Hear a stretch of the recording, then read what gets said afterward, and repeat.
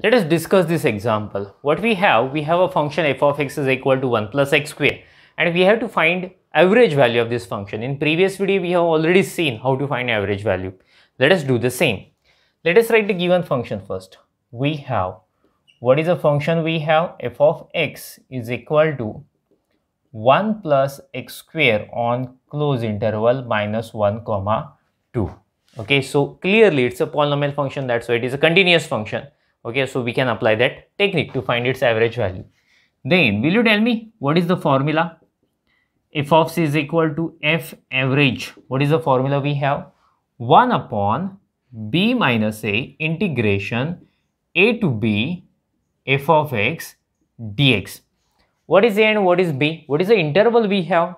Minus 1 to 2. So that's why a is minus 1 and b is 2. Let us put the values here, and let us put the value of function also.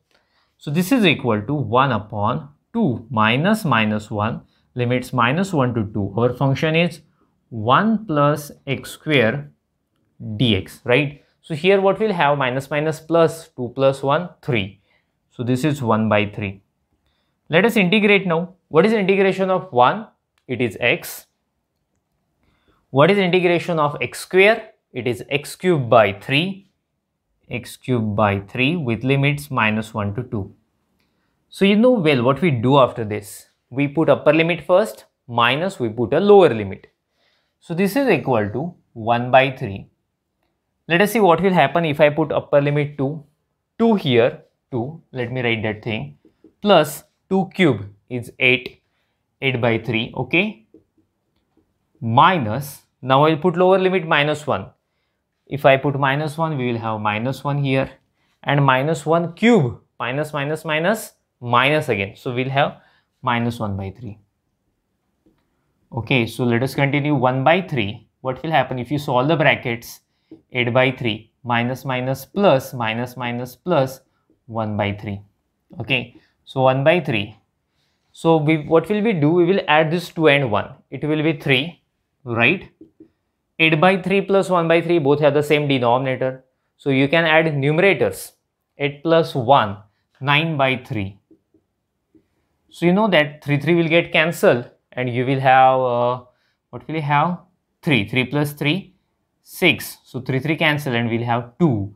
So what is average value of f? 2, right? So now we have to find a point C where the function has its average value. Let us do that thing also. So let us indicate this one. Yes, this is our average value. So therefore, f of c is equal to f average, which is equal to 2. So now we are interested to know the value of c. F of c. Okay, let us apply this definition.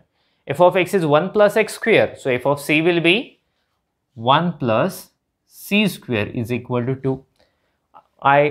We want the value of c, so that's why I will shift 1 on that side. So here is plus, there will be minus. So c square is equal to 2 minus 1, 1. So c is equal to, let us take square root of both sides. So square root will be both plus and minus. So therefore square root of 1 is 1. So plus minus 1. See, the both points lie in this interval, getting minus 1 comma 2.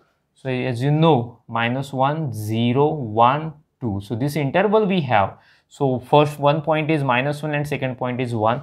So both points lie in this interval. That means there are 2 points where the function gets its average value. Okay. Okay, you can make a screenshot of it, and we will stop here. Thank you. Bye bye.